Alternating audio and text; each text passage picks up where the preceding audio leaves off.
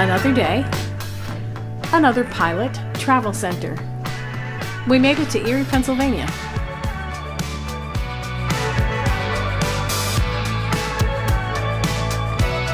This one is kind of a small one, but what it lacks in 18-wheelers, it makes up for in vehicle dwellers. See, over here we got a whole row of vans. I'm pretty sure this box truck is occupied. And then there's me in the bus. I made it to Dayton, did the Cracker Barrel thing again. I didn't shoot anything, but here's how the day went. Tried to start the bus, wouldn't start because the glow plugs were too cold. Cranked and cranked and cranked until the battery died. Then I got out the jump pack, cranked and cranked and cranked some more until the jump pack died.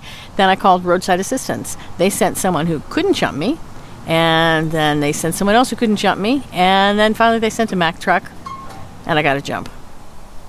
You didn't miss much. I feel bad for Captain because, you know, he's not really used to the cold, and he's the kind of guy who takes pooping really seriously, so he has to find the exact right spot. And he's made this announcement, basically, that he's not going to walk on snow. And all the grass, of course, is covered with snow, so that just leaves the parking lot. So we just keep walking around, trying to find the right place to poop, and it's not working out so great. We'll be spending the night in New York tonight. This is the last night of the big whirlwind American tour. I promised my mom I'd be at her house tomorrow night, so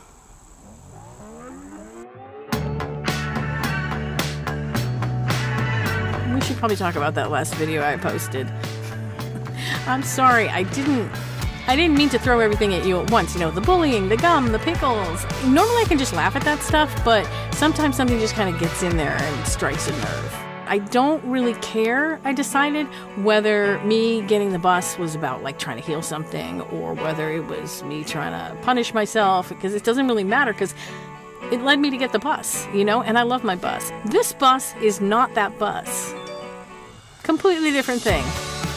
But it did point out to me something that's like under the surface that's maybe a little more raw than I thought, something that I probably need to look at. I stored my problems in cardboard boxes, kept them close for years. I forgot them, now they're open for all to see. I set traps to catch the ghosts in me. Somebody said to me, why would you post anything that personal on YouTube? I know some of you think I'm a narcissist. Maybe I am a narcissist, I probably wouldn't know if I was, but I do this channel. This is going to make me sound even more like a narcissist, but I do this channel for you. I mean, I do it for me too, but the point is that I'm pushing for bravery, and you can't be brave with a trunk on your back. You've probably met those people, the ones who say like, oh, I have no baggage, and I don't believe that. I mean, you spend 5 minutes with these people, and pretty soon you're like, isn't that a trunk on your back? Then there's the opposite people, the ones who like clutch the baggage to their chest because, you know, it's their identity. You know, that baggage is who they are.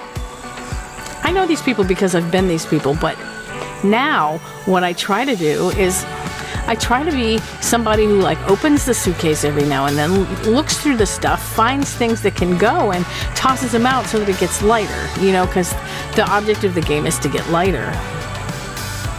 And maybe get a suitcase with wheels on it, because that's a little easier.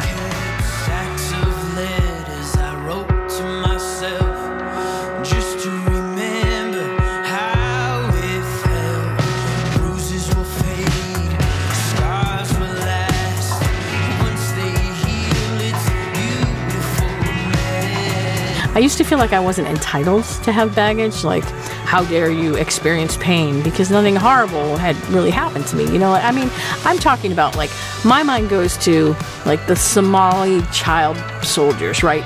Kids that get kidnapped and then they're forced to, like, kill people and fight, and I can't even imagine what kind of pain, what kind of baggage comes out of that. So I used to feel like my tiny little pain just didn't count for anything next to something like that. But really, what's the alternative, right? What am I supposed to just pretend there's no trunk there? There are a lot of ways to go through this life. And I don't know about you, I didn't pick the one that I got assigned, how I was born, who I was born. That's a spin of the wheel. Somebody else might go through the same exact thing and come out completely different, better or worse.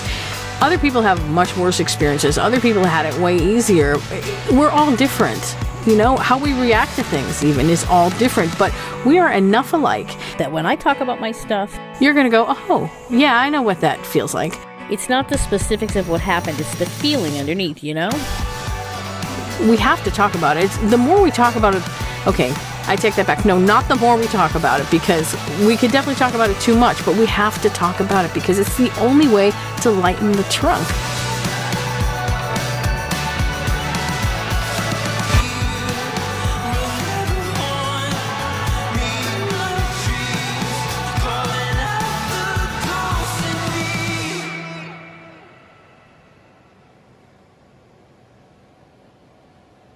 It's today's window view. It's just kind of a different window. When I was 18 years old, I did a season of summer stock theater in a little town called Worcester, New York. I lived there for a couple months. It was a tiny little postage stamp of a place. Flash forward, 40 years almost. 35 years. And my friends, Gabe and Kevin, decide that they want to move from California to the East Coast.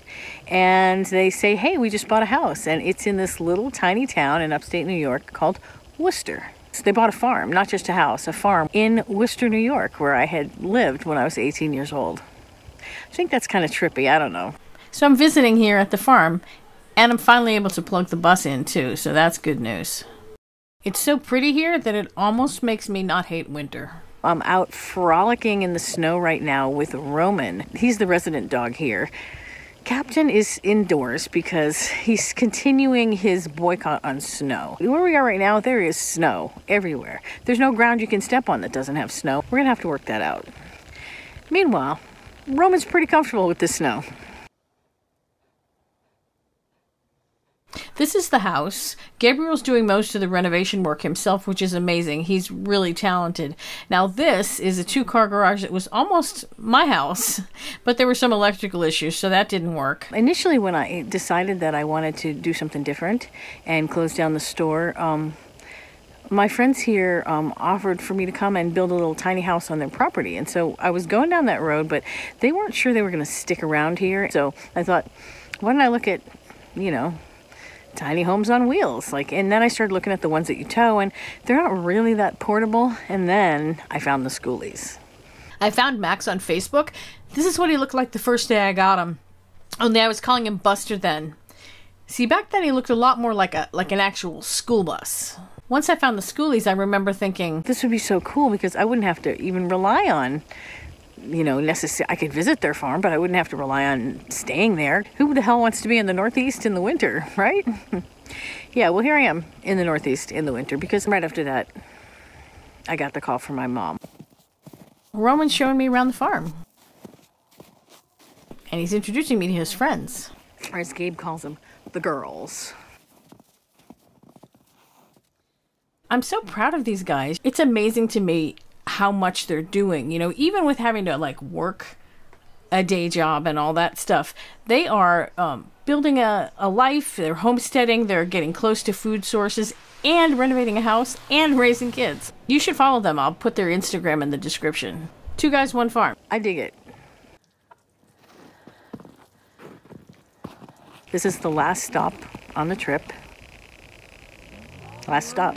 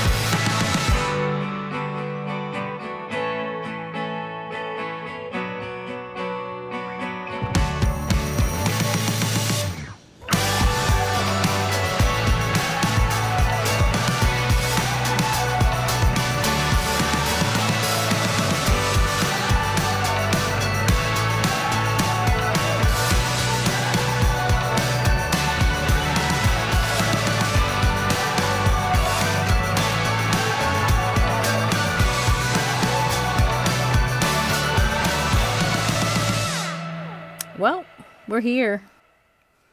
It's my mother's house. I consider myself a pretty decent storyteller, but I think I am failing at this particular story. There's a basic recipe for storytelling. You know, you got a character. The character wants something. There's an obstacle to them getting what they want, and there are stakes if they don't get what they want.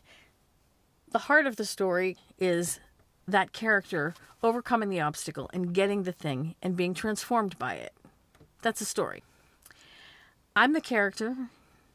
What I want is to find a way to be there for my mom and also to be out living my own life out on the road. Which is, I guess, two things. So what's the obstacle? The obstacle is it's two things and they're opposites. How can you be there for somebody who's basically a shut-in and also be living a nomadic life? That's the obstacle. How does the character overcome the obstacle?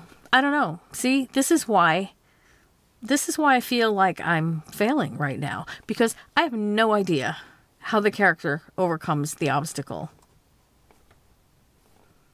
None. I gotta tell you, I don't know how to wrap this story up. I don't know how to move us toward transformation right now. So maybe that'll come later, right? Maybe I'll figure that out later. I think this is going to have to be a to be continued story. If you have any thoughts on this, if you have any ideas, please put them in the comments. Meanwhile, I'm going to go in there and introduce my mother to this guy. This guy. She likes animals more than people, so she's going to be really happy to meet him, I think. I think she'll be happy to see me too. Meanwhile, watch this video. There's some stuff about feet in there. It's basically me having a little party all by myself, talking about feet.